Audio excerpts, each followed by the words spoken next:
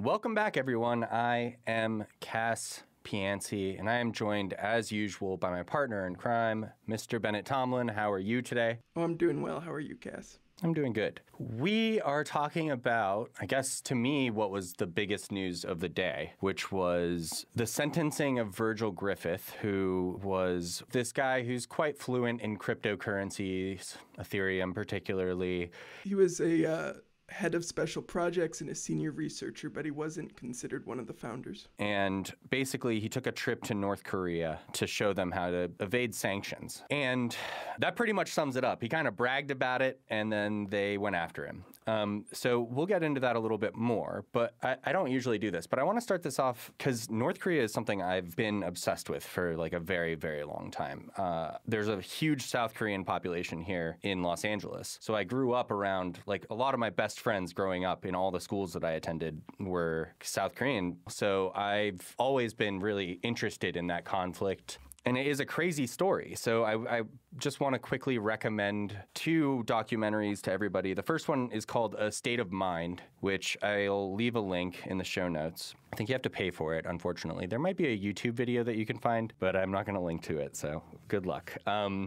Otherwise, A State of Mind is a documentary that kind of follows. There's an event in North Korea called the Mass Games that are put on, I don't know if it's every year or every 4 years. It might be every 4 years. And they're the largest event in the world. And they're put on for the leader, one of the Kims, whoever that Kim is at the time. And this documentary follows two young North Korean girls who are gymnasts and are trying to be like front of the mass games for the, supreme leader. And what I really loved about that documentary was how it humanized a country and a people that I think we in America try our best to dehumanize. Like, they're just pure evil. Everything about North Korea is bad. There can't be, human beings there. So I think this does a really good job of comparing some of the things that they do with the things that we do. They have like a Pledge of Allegiance. Of course, it's to the Kims, but I remember doing that as a kid. I'm sure most everybody in America remembers having to do the Pledge of Allegiance every morning in school. And yeah, like, their dreams felt so similar to the dreams of American children, which the best way to humanize any evil nation state is to just talk to kids, because they're just trying to live their best lives. They're not like us with our weird evil intentions and stuff. So, and by us, I just mean adults. I'm not talking about Crypto Critics Corner in particular, though, that's a whole other, tale. But yeah, so I highly recommend that if you just want to understand the humanity of what's going on in North Korea. But for a more typical understanding, if you don't know anything about what happens in North Korea, about the concentration camps, if you don't know about how horrible the Kim regime has been, there's a documentary called Secret State of North Korea. It's by Frontline PBS. You can find it on YouTube. They made it, I think, 2 or 3 years ago. It's up to date, and as far as the U.S. audience is concerned, I think it's pretty fair regarding at least the negative aspects of the Kims. But we're talking about North Korea right now because of Virgil Griffith and what happened. So, yeah, why don't you give a fuller explanation, Bennett, of why he was sentenced to over 5 years in prison today? Yeah. It's really an interesting story. And you mentioned the conference already, but there was this whole big lead up to the conference where you could tell that he was trying to lay the groundwork to outright help North Korea evade sanctions. And it seems to be rooted in his ideological belief that these sanctions themselves are unethical, are unjust, and so evading them, even if illegal, is a moral thing to do. And I can certainly imagine that argument, but I don't think documenting it in writing as thoroughly as he did is a prudent decision. And that was one of the most interesting things to me, really, in reading the sentencing memo, is how much of this stuff was just explicitly written down. At one point he wrote, "If you find someone in North Korea, we'd love to make an Ethereum trip to DPRK and set up an Ethereum node." And when questioned whether the plan made economic sense, his response was, "It does actually. It'll help them evade, or it'll help them circumvent the current sanctions on them." Like, even from the beginning, well before this conference was even planned, his stated goal was to help North Korea evade sanctions. And he just continues to do this in conversation after conversation. Like he had this one British friend who does tours of North Korea, who he was communicating with and who the Department of Justice got the communications for. And like he was talking about shipping in a mining rig and possibly helping them set up a cryptocurrency exchange and all of these different things, repeatedly referencing the fact that these things would be helpful in evading sanctions. Being a criminal is not something we urge anyone to do. You shouldn't go about breaking laws. Even generally, if you disagree with them, it's best to not break them if you can avoid it. But if you are going to do that and you are going to break the law on a nation-state level, my honest recommendation is at least don't fucking put it in writing, please. Holy good Lord. This is like just incredible. Yeah, the things that are being... Another benefit of an Ethereum node in DPRK is it'll make it possible for them to avoid sanctions on money transfer. This seems like something that would interest them. Why are you putting this in writing? What if they're funding their drug trade and nuclear program with crypto? Griffith replied, unlikely, but they'd probably like to start doing such. So why are you helping them, bro? What are you doing? It's some real kind of megalomaniac behavior when this person is recognizing all of the problems with what they're doing, the fact that what they're doing is illegal and easy for them to get caught doing as much. And then when you see these pictures that are getting shared on social media afterwards, where he says stuff like, avoid sanctions, yay, happy face, you know, like...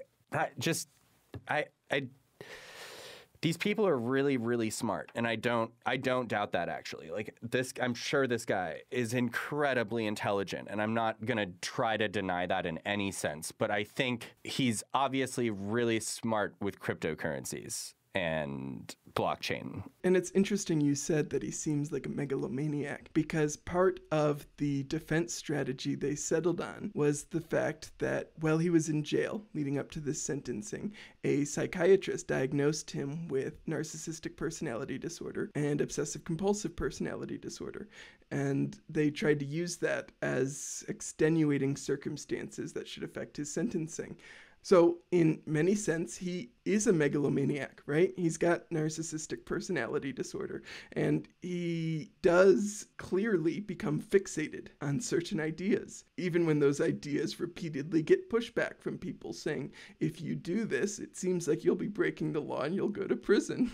So we'll get back on track here, but basically throughout this memo, which we will also link to, this sentencing memo from the U.S. government, basically lays out what he went and did while he was in North Korea, which was to repeatedly tell them, here's how you can evade sanctions with the blockchain. Here's how to use cryptocurrency to further gain control over your population. I mean, I think that stuff is what actually grosses me out, is the stuff where he's talking about like the central bank of North Korea being able to control their money even further and control the population with the money even further. Like that goes against every principle that these libertarians and voluntarists are supposed to be about. So it's incredibly disturbing to me, really. Like it's not even about going and help. Like I guess you could argue this is for any government contractor at all who's going and working with the U.S. government or whomever. I get that there's a grossness to doing that work regardless, but like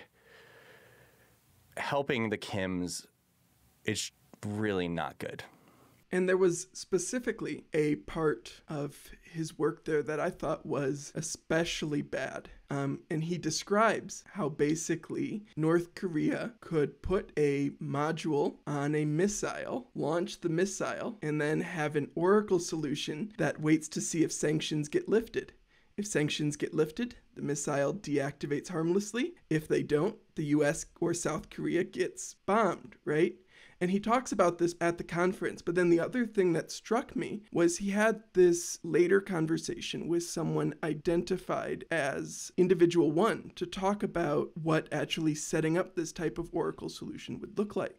And he also discusses with this same Individual 1, who I think might be Vitalik, but we don't actually know that for certain, he discusses with Individual One how North Korea wants his help to set up an augur prediction market contract where any journalist that comes in will need to make a deposit. And if there's unflattering coverage of North Korea from this journalist, then they'll lose their deposit. Like, he is specifically helping enable some of the gross abuses of the Kims. I mean, there is a part that was in there where a friend of his specifically says, like, oh, did they take you on a tour of the concentration camps too? And he's like, oh, well, they acknowledge that they exist. And you're just like, isn't that enough? Shouldn't that be enough for you to be like questioning whether or not this is a regime that you should be doing business with? I mean, they have concentration camps that they admit to. Granted, I've been really obsessed with North Korea for a long time. So the idea of visiting North Korea is actually something I've always wanted to do. Like, I get the desire to go visit the place. I don't get the desire to try to money launder and tax evade and sanction evade and do all this other stuff to help a horrible regime. Like, why? It's like helping them on a grand scale versus, like, I guess if I go as a foreigner and I'm a tourist, like, that's also helping them on a smaller scale. But I can't imagine. I just can't imagine. And like you said, I mean, I guess if a psychiatrist gave him these diagnoses, I'm not going to question that. And I think mental illness sucks. And clearly, this is not a person who's thinking entirely rationally throughout this stuff. I think that I do believe that. And that's kind of the tension with this case, right? Is he clearly intended to violate the law. He specifically discussed enabling some of these pretty gross abuses of the Kim family, right? Talking about trying to give them... And he talks about being able to get off the first, like, oh, they won't do anything the first time you do something like this. Yeah, and he specifically made plans to violate the sanctions, right? And had like a counterparty who was going to help him transmit the funds so they could do this. And you can see where his moral argument is coming from. And like, it makes sense to me insofar as sanctions often do end up being kind of broadly targeted. They hurt a lot of innocent people, right? And so it's possible to construct the moral argument that the sanctions themselves are unjust. But he wasn't just specifically trying to help like the citizens of North Korea, right? He was working with this regime and trying to give them the ability to like launch a missile connected to these oracles to try to get more artillery in the DMZ, and then to like try to make it so journalists can't write bad things about them. And so he's not just worried about the populace, you know? Yeah, and I hear that and I agree with it as well. But I do think part of the argument as well seems to be that he didn't give them anything. Like, he didn't supply them with the stuff they needed to do the things that he said they could do with cryptocurrency. And that, like, reflecting on that did give me pause and made me think, I mean, I understand he certainly gave them a lot of ideas. And as an expert, hearing those ideas from him maybe pushed them in the direction further than they had been before. But it's hard for me to rationalize him not making like an actual transaction, basically getting 5 years for talking about how they can use OTC desks and stuff, which, yeah, no shit. I agree. Like, of course they can use OTC desks. I think, as is often the case in the United States, the sentencing seems disproportionate. And I think it's clear that in the middle of this Russia-Ukraine conflict was perhaps the worst political time for his sentencing to come up. Definitely. And they even kind of talk about that in the memo, about how they're almost trying to make an example of him. And it does seem disproportionate to what he was able to successfully accomplish. I agree with that as well. I mean, I think what generally happens, maybe I'm not a lawyer, so I have no idea, but I think people usually get time off for good behavior, and he's not been accused of previous stuff. It's a nonviolent crime. So, you know, you hope to see that several of those years get cut off his sentence. But I do think that, like you said, it's way over the top. And I think something that I half don't want to bring this up, but I half feel like we need to, is that he's like a well-to-do white kid, and that he expected to be able to just kind of not go to prison. And there might be an argument that if he was any other race or gender, perhaps, he could be facing even more time in prison than right now, and certainly wouldn't have ever thought like, oh, I can get away with it the first time. That's a very privileged mindset to be in. What you're saying is making me think about how since his indictment, there's been a group of people in the cryptocurrency community who've tried to almost like lionize him, make him like a hero, a martyr for some grand cause. And like that doesn't really seem consistent with the facts of this case, you know? He wasn't some grand hero. And even if it was at least in part rooted in a belief about the morality of sanctions, there's still talks in his messages about how the business that partners with him to build this will end up making these profits, and they could set up this exchange and do all these things.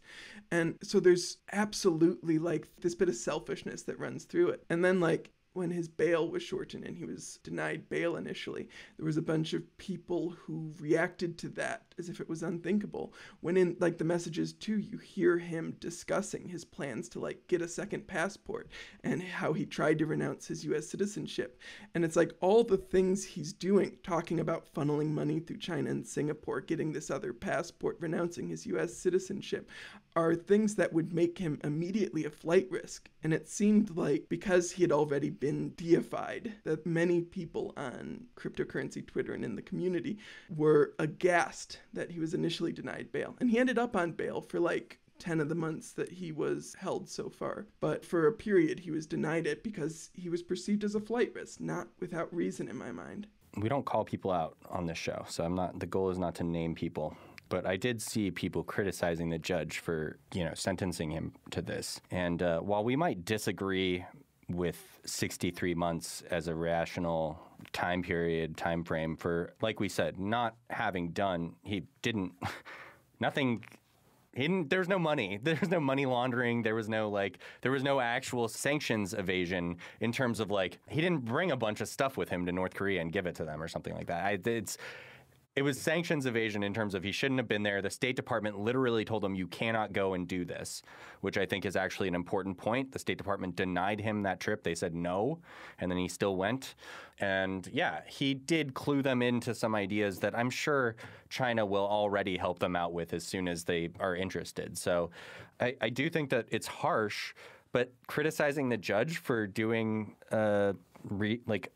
altogether, he's paying $100,000, and 5 years was the smallest time that the prosecutor was asking for. So it's a hefty sentence, but it isn't the worst that he could have gotten. And really criticizing the judge for handing down what's based on the law a relatively fair sentence, I think is not fair and not who should be being criticized here. You can criticize the U.S. prosecutor, you can criticize the laws and the way they're put in place and who and how they attack people, who they choose to go after and why. I'm sure there's dozens of people who have actually contracted with sanctioned countries who are not going to prison right now just because they've been smarter about it or know the right people. So it's not fair in its totality, but don't attack the justices and the judges for what they're doing.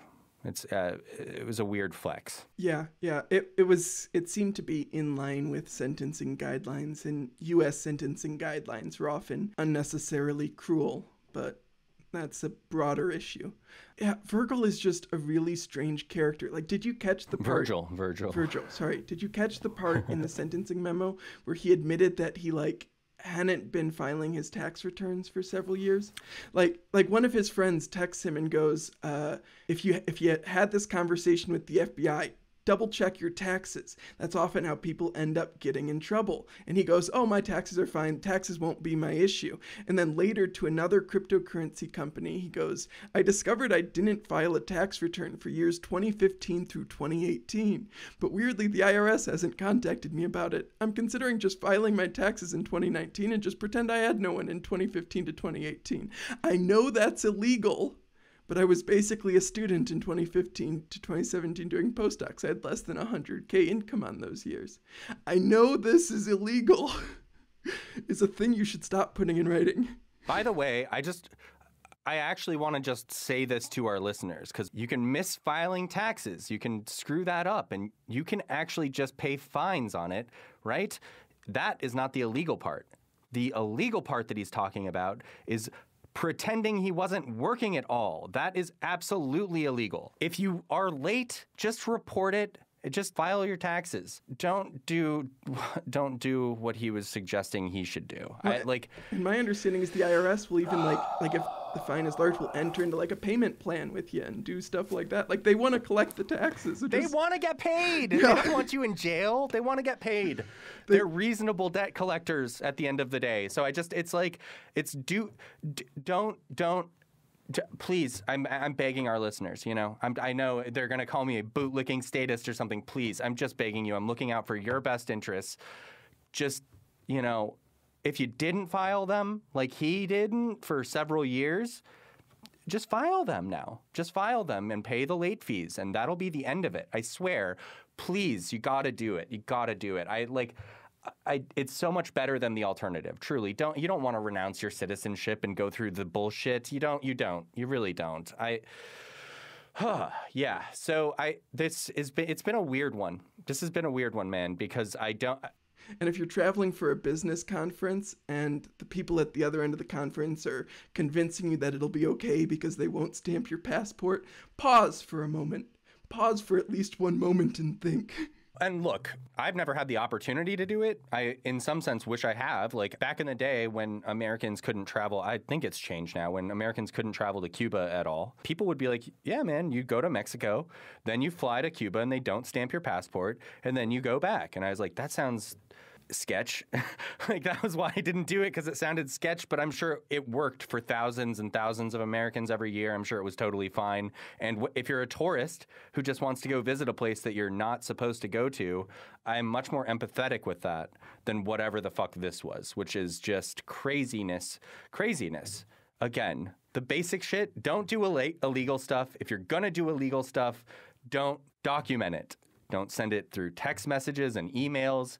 Don't send it to like 6 different people. Don't get your picture taken in a North Korean uniform next to a whiteboard that says no sanctions, yay. I don't know how we have to explain this to anybody, but apparently we do.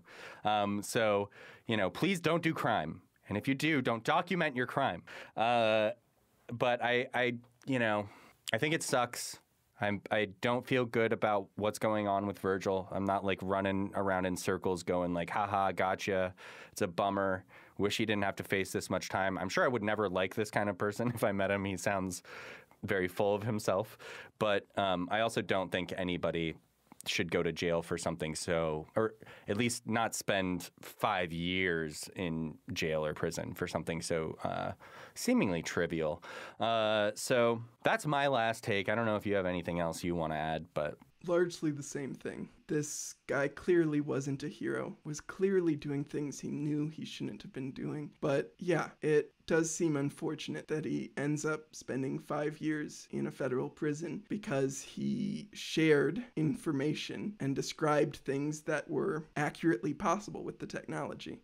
Yeah, it's not ideal. Yeah, it's fucked up on all ends. Let's not help North Korea and the Kims. But also, let's not give jail time to people who just talk theoretically about stuff, or at least don't give them long jail sentences. It's really silly. Anyway, that's going to do it for another episode of Crypto Critics Corner. I am no longer on probation, but Bennett said that I won't be able to receive a paycheck for the next 6 years, which is like a weird timeline. It's a long timeline, but I guess he said I still get to keep my equity, so I'm cool with that. Whatever.